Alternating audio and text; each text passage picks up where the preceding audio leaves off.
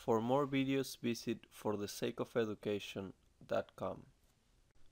Alright guys, let's do this problem where they give you the distributed loads, but they really don't give you the length of the top one. They tell you it's B, and they want you to find its position A, so that it creates a moment of 8 kilonewton meters, and the equivalent force is, the resultant force is 0. So look at the bottom one.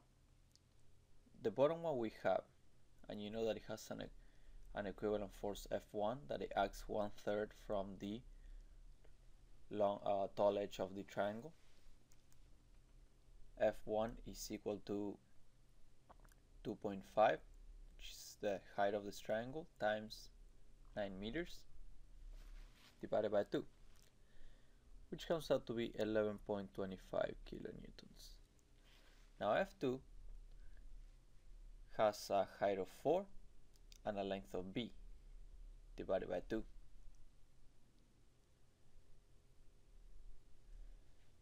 And we don't know what it is. However, we know that F1 plus F2, which is Fr, is equal to 0. They tell you right here, it cancels out. So, as you can see, F1 is equal to F2 because, I'm calling this one F2 in case you hadn't noticed, because assuming that upward is positive, you can see that F2 is negative. So F1 is equal to F2 because they're both equal to 0. So this has a magnitude of 11.25 kilonewtons. So 4 times B over 2 is equal to 11.25. B is equal to 5.625 meters. Now they want you to find its position A, so that the moment created about A is equal to 8 kilonewton meters. So you got this length, this lever arm, which has a length of 6 meters.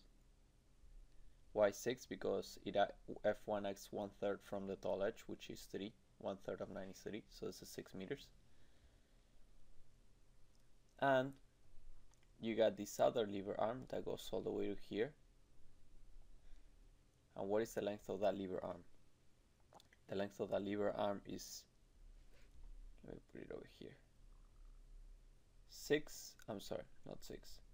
2B over 3 plus A is equal to A plus 2/3 of B, because you know that F2 acts 1/3 of the length of this triangle, which is 1/3 of B. So if that's 1/3 of B, this is 2/3 of B, and this is A, and that's where it acts. 2/3 B plus A.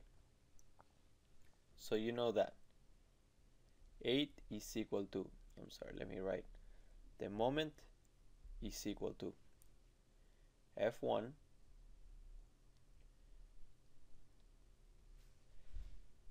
times 6, because that's the length of the lever arm that is turning, minus F2, which is also 11.25, F2 times 2/3 of B plus A. You know that the moment is equal to 8.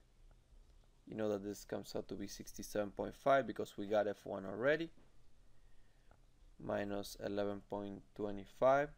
We got B, so the fraction right here comes out to be 3.75 plus A. So when you solve for A, you get that A is equal to 1.54 meters. Final answer for A, final answer for B. Please comment below if you want me to do any problems, and I'll be happy to help. Thank you.